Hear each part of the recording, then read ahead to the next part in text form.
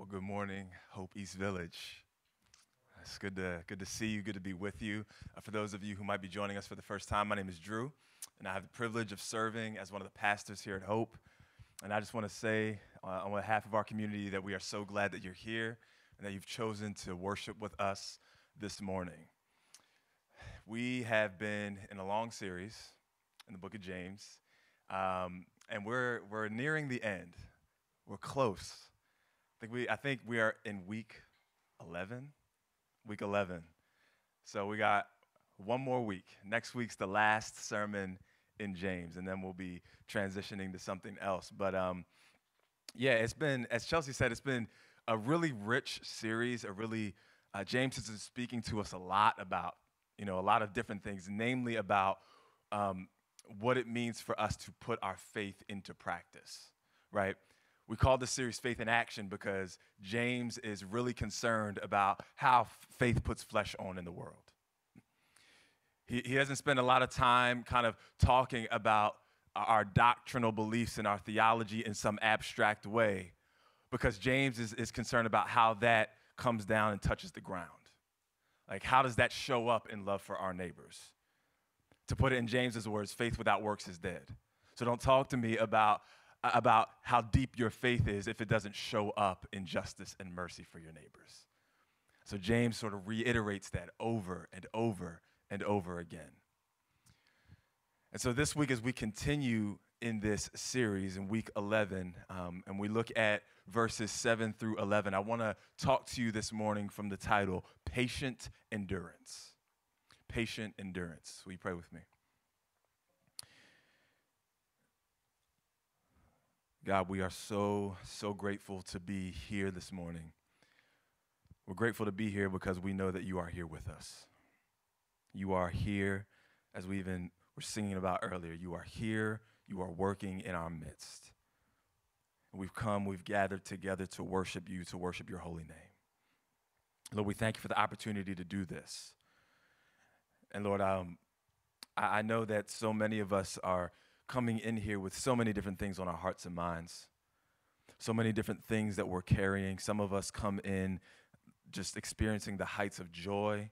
Some of us are feeling the depths of sorrow. Others of us are somewhere in between. Lord, but wherever we're at, would you meet us and minister to our hearts?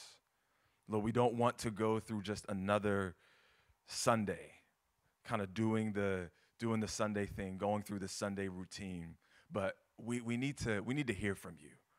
We need to have an encounter with you, the true and living God. We need to see you. And so like Moses, we ask audaciously that you would show us your glory. Give us a glimpse of your face. Allow us to see a little bit more deeply into your character because we need to know you. But Lord, we thank you that you know us and that you love us deeply. And so, Lord, I pray that I wouldn't be a distraction to the things that you would want to do and say this morning. So, Lord, would you move me out of the way? Hide me behind your cross, Jesus, so that you might be all in all. And to that end, Lord, I ask that you would let the words of my mouth and the meditations of all of our hearts be acceptable in your sight, O God, our strength and our Redeemer in whom we trust. It's in Jesus' name we pray. Amen. Amen. So if you were here last week, you know that James kind of came at us real hard last week, right? So in the first 6 verses of chapter 5, James had some heavy things to say. And not only was the content of it heavy, but when he was talking about the judgment that is coming to the rich because of the oppression that they carry out in this world. But James was also fierce with the tone that he was speaking in. I mean, the first 6 verses of chapter 5 are like John the Baptist in the wilderness kind of tone, right? James says, "Come now, you rich people, weep and wail for the miseries that are coming to you." That's how chapter 5 starts. But then all of a sudden, we get to verse 7. James switches his tone. He switches his tone from the prophet to the pastor. And in his tone, it switches because his audience switches. In the first 6 verses, he's talking to those rich oppressors who are carrying out this oppression against the communities that he's speaking to. But he's got no sweet tone for them. But when we get to verse 7, James starts to talk again to the beloved community. This community of Christ followers who had experienced so much suffering and so much oppression. This community that he's been encouraging to continue steadfast in the way of Jesus in the midst of the fiery trial that has been coming their way.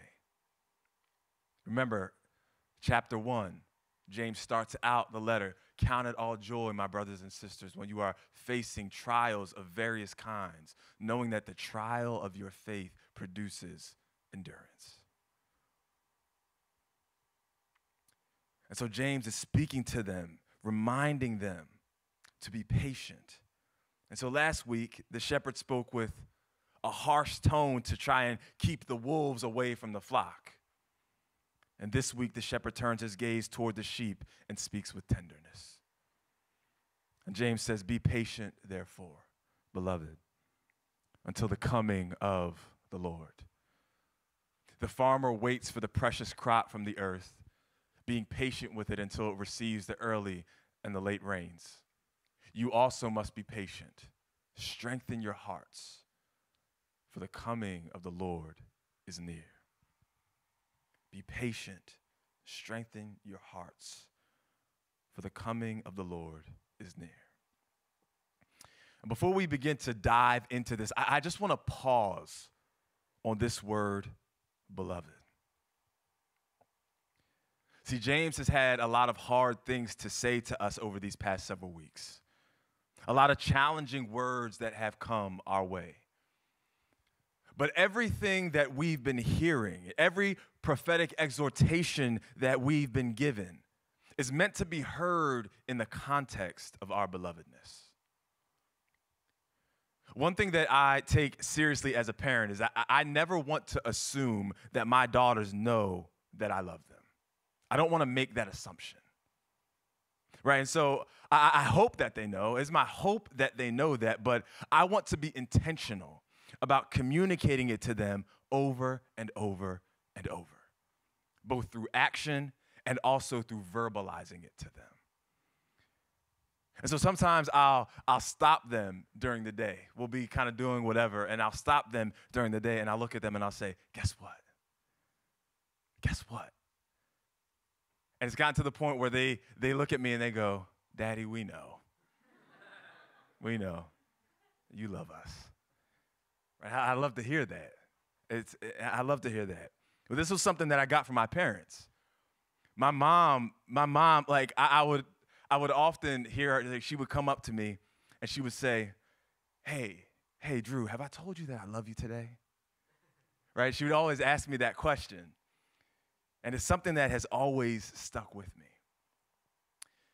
And I bring this up to say that just like as a parent, I don't want to assume that my daughters know that I love them. As your pastor, I don't want to assume that you know that God loves you. I don't want to assume that. I realize that there are a million different reasons in this world and a million different reasons in your own life that would make you question that about yourself, that would cause you to have valid questions as to whether God actually loves you. Maybe it's something that somebody has said to you or communicated it to you. Maybe it's that internal voice that is telling you over and over again, God can't possibly love me. Look at all the stuff that I've done. I don't measure up. I'm not good enough. I'm this, I'm that. And that you constantly are telling yourself that over and over again. I get that.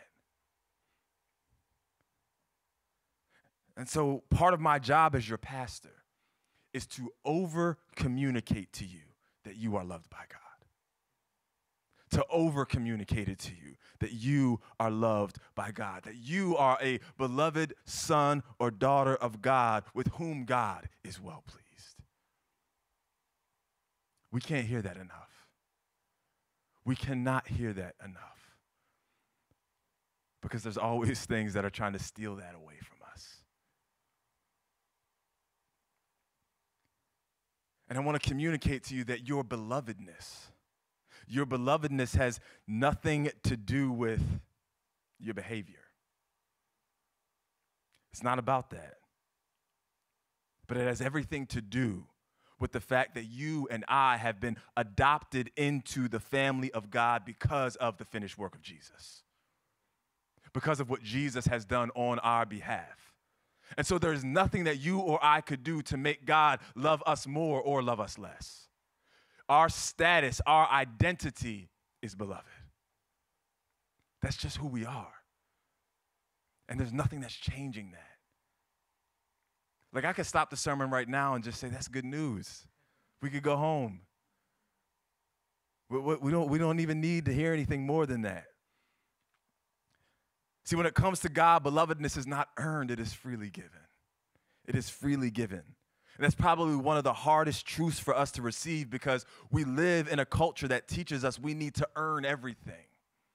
We have to earn everything, but it's not that way in God's economy. And God knows that we are actually enabled to love others, to love our neighbors, and to seek justice and correct oppression when we have been and are being transformed by love. See, this is why some of Jesus' last words to his disciples, before they would engage in the work of the kingdom of God after Jesus would be crucified and resurrected and ascended, Jesus said to them in John chapter 15, hey, I just want you to abide in my love. Abide in my love. Remain in my love. Make your home there. I'm not asking you to earn it, but I'm just asking you to stay put there. Stay put in the love that is constantly being poured out on you. Because there's nothing more transforming than for us to know that we are loved. And so James, he switches tone. He says, beloved. And he says it several times in the span of 4 verses because he wants them to know how loved they are. He wants them to know their identity. He says to the beloved community, be patient. He says, be patient, therefore, beloved, until the coming of the Lord. Now remember, these communities have been going through a lot. They've namely been facing a lot of economic oppression. And I have to tell you, to be honest, and I'm saying this from the context of history, that telling oppressed communities to be patient has been a tool used to keep oppression going. I think of Dr. Martin Luther King's words that he wrote in his now famous letter from a Birmingham jail, in which he wrote to white clergy who didn't want black folks to show up in Birmingham to protest, and instead kept telling them to be patient, be patient, be patient. And Dr. King says this. He says, for years now, I have heard the word wait. It rings in the ear of every Negro with piercing familiarity. This wait has almost always meant never. We must come to see that justice too long delayed is justice denied. There comes a time when the cup of endurance runs over, and men are no longer willing to be plunged into the abyss of despair. I hope, sirs, you can understand our legitimate and unavoidable impatience. As I got to be honest, when I first began to sit with James's words here, it was hard for me because of how the exhortation to be patient has been used in the face of injustice. And see, when James says, be patient for the coming of the Lord, he certainly has the second coming of Christ in distant view. See, one of the core confessions of the church is that Christ will return to make all things new. Well, we make this confession every time we take communion when we say together, Christ has died, Christ is risen, Christ will come again. Right? And this confession is part of the bedrock of Christian hope, because it lets us know that the story is not yet over. That the story that God is writing is not done. That the oppression and the injustice and the lovelessness that we face and that we see in this world will not have the last word. And we don't know what that's going to look like, and we don't know when the second coming of Christ is going to happen, but the church has always maintained that it will. And that we as the church are to live in light of that reality. Right? That's why Jesus is always exhorting, be ready, stay ready, stay ready, stay ready. Right? You don't know the day or the hour. You don't know when God's going to show up. And so James believes that to be true. And every one of the early New Testament writers, they believed this to be true. And they sort of lived with this imminence of it. They didn't know when it was going to happen. They were like, it could happen tomorrow. And so James believes that to be true. And he also believes that when that happens, injustice and oppression will once and for all come to an end. But I believe that here in this text, when James talks about the coming of the Lord, he's also got something else in view. And so as I sat with this text, it started to make sense to me what he was doing. And the clue to unlocking what he's saying with the exhortation toward patience and waiting for the coming of the Lord is actually found back in chapter 4, and back in verse 4 of chapter 5. And so we know that James is not telling them to just do nothing and be silent. Like James literally just got finished railing against the rich oppressors. And so remember, James says back in verse 4, he says, listen, the wages of the laborers who mowed your fields, which you kept back by fraud, cry out.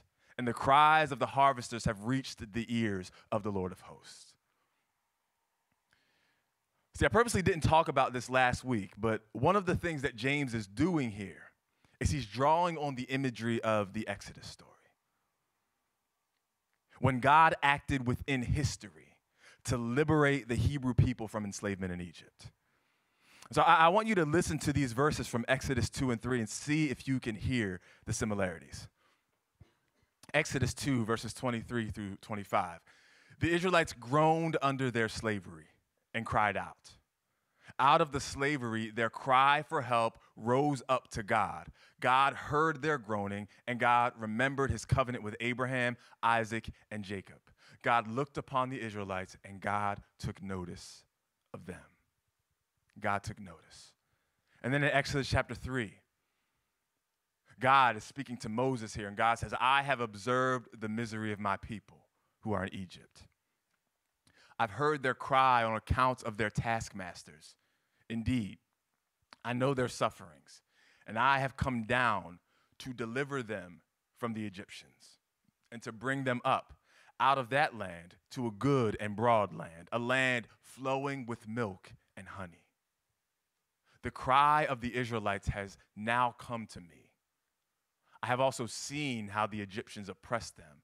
So come, I will send you, Moses, to Pharaoh to bring my people, the Israelites, out of Egypt. See how similar the language is? The cries of the oppressed reaching the ears of the Lord and God responding. And see, this story of the Exodus is a story that formed the foundation of Israel as a people. And so when James, speaking to these Jewish communities of Christ followers, starts talking about the cries of the oppressed reaching the ears of the Lord, this story is what would have been called to mind for them. They would have immediately been thinking about Exodus. And see, in the biblical tradition, when God hears the cries of the oppressed, it means that God is getting ready to show up and act on their behalf. And we know how God did this in the Exodus story. God raised up Moses and directed him to confront Pharaoh with those words, "Let my people go." And through signs and wonders, God put pressure on Pharaoh until Pharaoh relented and let the people go free. But there's also another part of this story that is important to James. See, before God called Moses and sent him to Pharaoh, Moses had already gotten fed up with what was going on in Egypt. And when Moses saw one of his brothers being tortured by an Egyptian, he took matters into his own hands and he killed an Egyptian. Right? This is actually what caused him to flee into the wilderness where he had his encounter with God at the burning bush. And so what James is doing here by recalling this entire story is he's saying, be patient because God has heard your cries and God is going to come and act on your behalf. Set your minds on the character of God. The same God who heard the cries of our ancestors and responded is the same God who is hearing your cries right now. So don't get downcast and think that God has abandoned us. But don't take matters into your own hands like Moses did. But instead, wait for the voice of God. Wait for the direction of God. Wait for the wisdom of God. See, we will always be tempted to go about taking situations into our own hands in order to achieve the ends we want in the way we want to do it and in the time we want it done. Right? That will always be a temptation of ours. One of the temptations that comes to every follower of Jesus is to try to force God's will to be done. To try and force God's will to be done. But this is why Jesus taught us as his disciples to constantly pray, your will be done. Your will be done. See, when we pray that, we are praying, God, your will be done, and do it in your way and do it in your time. See, during Jesus' day, there were a lot of people who were interested in what Jesus was up to and interested in following him, who were part of a group of people known as the Zealots. And when I use the term zealot, I'm talking about a group of people who wanted to bring an end to the oppression that the people were facing. And they were willing to do it through use of violent means. They had this sort of, by any means necessary, we will take down the oppressor. That's what we're going to do.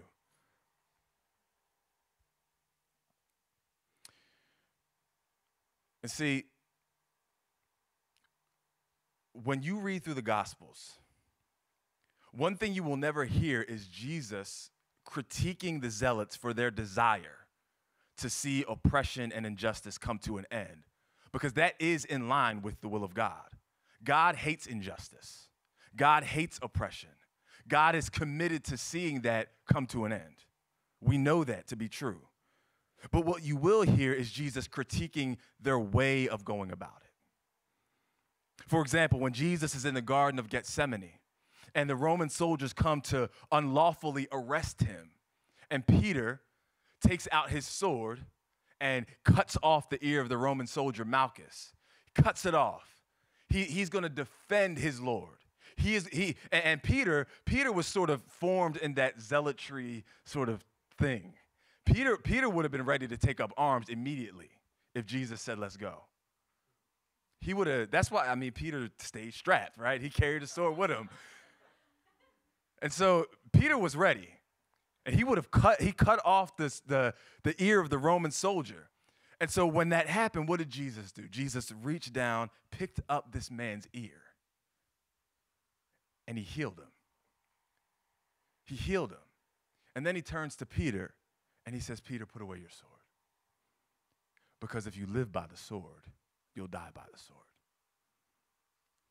Because Jesus knew that this sort of violence that is trying to achieve what it wants is only just going to be a cycle that repeats itself over and over and over again. Because yes, you may achieve something through violence, but then it's just going to come right back. It's just going to come right back. And somebody's going to respond in violence to you. And then you're going to have to respond in violence, and it just keeps going. That has been the story of history. And so Jesus says, put away your sword, Peter. And throughout church history, the church has said when Jesus told Peter to put away his sword, he said that to every disciple of Jesus who would follow. That we as disciples of Jesus don't go about achieving the kingdom of God through a sword or through the barrel of a gun. We don't do that. It's not the way of Jesus. It's not the way of the kingdom. See, when James is exhorting these communities toward patient endurance in the midst of their suffering. He's wanting them to remain faithful to the way of Jesus and not to get swept up in trying to take matters into their own hands, accomplishing God's ends their own way, even though the use of violence was probably alluring to them. And there were certainly voices who were urging them to go in that direction. See, for us, the temptation might be different, although some of us in here might be tempted to choose violence. But the larger point is that we need to pay attention to the ways we are tempted to take matters into our own hands when we feel like God is taking too long. That's the larger point. How are we being tempted to take matters into our own hands when we feel like, God, where you at? You're taking too long. This situation, this fiery trial that I'm in, I don't like how it's going. And I don't see you around. I don't see you in the furnace with me. So God, I got to do something. I got to handle this my own way. And so the question we're being invited to live in is, how do we learn to hear the voice of God and discern the direction of God in the midst of the fiery trials that come at us? How do we learn to listen and discern the voice of God when all of this stuff is swirling and it's pressing in on us and we're being tempted to change our situation by any means necessary? So James gives us two examples of what he has in mind when he calls us to patient endurance. He says in verse 10, he says, as an example of suffering and patience, beloved, take the prophets who spoke in the name of the Lord. Indeed, we call blessed those who showed endurance. See, this right here is how we know that James is not saying sit back and do nothing in the face of injustice. He says, I want you to patiently endure like the prophets did. Like this, the prophets, they spoke out when the poor were being taken advantage of, when laborers' wages were being withheld, when people were being trampled on and dishonored, and they suffered because of it. They suffered because of it. Right? They were thrown in jail, they were beaten, they were killed. That is the history of what it means to be a prophet.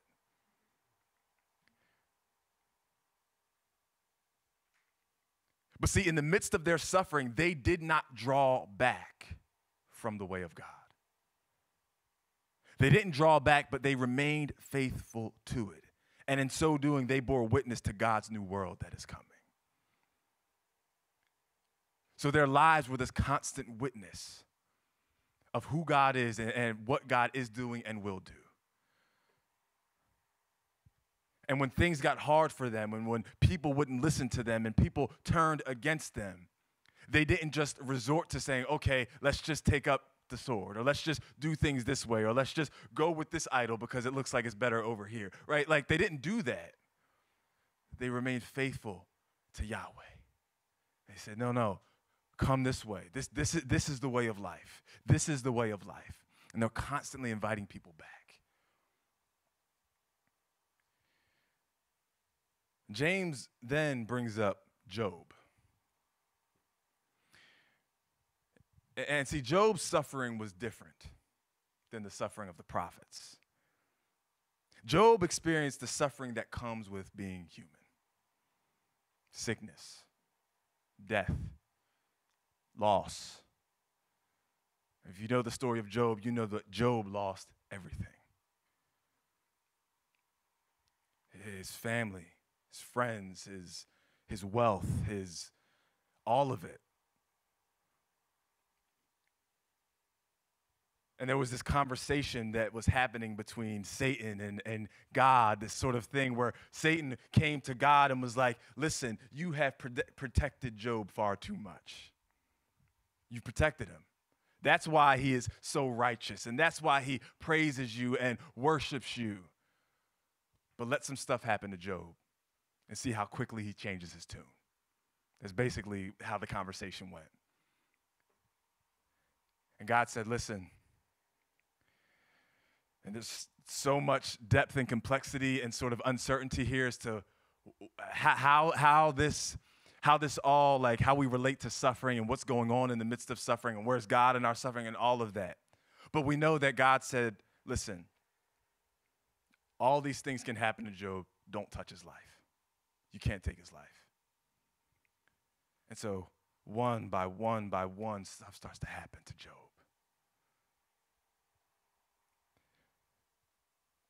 And the voices that were around Job at the time that were witnessing everything that was going on for him and all the suffering that he was going through were telling him, you need to just abandon God altogether. Like, why are you still calling out to God? His own wife said, you just need to curse God and die. Just throw up your hands and give it up. But we know that even though Job, there's this sort of up and down, trying to struggle and trying to make sense of it all, we know that the witness of Job's life and sort of the place that he began to occupy within the Jewish story was that Job was this picture of someone who remained faithful in the face of suffering, who didn't draw back from God, who stayed the course of walking in righteousness. And so that's why James brings him up here, just to say, look, we know the story of Job. We know what happened with Job. And we know that in the end of Job's story, God brought about vindication for Job. See, this one could argue is the entire point of James's letter. That in the midst of the fiery trial and suffering that comes our way, patient endurance looks like remaining faithful to the way of Jesus. And we don't patiently endure because we have the strength to do it in and of ourselves. But what enables us to patiently endure is keeping our eyes fixed on the character of God. In the midst of the trial, keeping our eyes fixed on who God is. James goes on to say, you have heard of the endurance of Job, and you have seen the purpose of the Lord, how the Lord is compassionate and merciful. See, that word purpose in the Greek is the word telos. Telos is a super important word in the New Testament. It means the end or the goal of something. It's the destination toward which something is moving. And James says that the telos of the Lord is compassion and mercy. In other words, this is where God always ends up. This is where God is always taking things. This is how God will ultimately show up for God's people, compassion and mercy. And the reason that this is God's telos is because this is God's character. In Exodus 34:6, when God revealed God's name to Moses, it says this: the Lord passed in front of Moses, calling out, Yahweh, the Lord, the God of compassion and mercy. I am slow to anger and filled with unfailing love and faithfulness. This is who God has always been. This is who God has always shown God's self to be. And this is who God will always be. When everything is crashing in on us, we can count on the character of God. When we don't have all the answers, church, we can count on the character of God. When injustice raises its head once again, we can count on the character of God. See, the greatest news in all the world is that God will always be faithful to God's own self.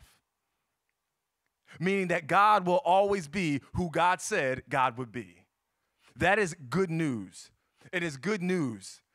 See, and we know that because that's who God is, what God will ultimately do is what God said God would do. God is going to show up. God is going to act. God is going to raise people up. God is going to restore things. This is who God is. And it might not happen in the way we want it to happen. And it might not want it to happen in the time that we think it should happen. But the encouragement of the scriptures is that God has not abandoned us. That God is still committed to us. So be patient and keep your eyes fixed on the Lord. Let who God is form then how we show up in the world, as those who are made in the image of this compassionate and merciful God. as those who are called to reflect this God out into the world. Patient endurance doesn't just look like sitting back and doing nothing. It looks like remaining faithful to being image bearers of God, reflecting the character and the love and the mercy and the justice of God into the world, and not drawing back and saying, we're going to do things our own way. We'll take things into our own hands. And so it's in light of who God is, beloved, that we patiently endure.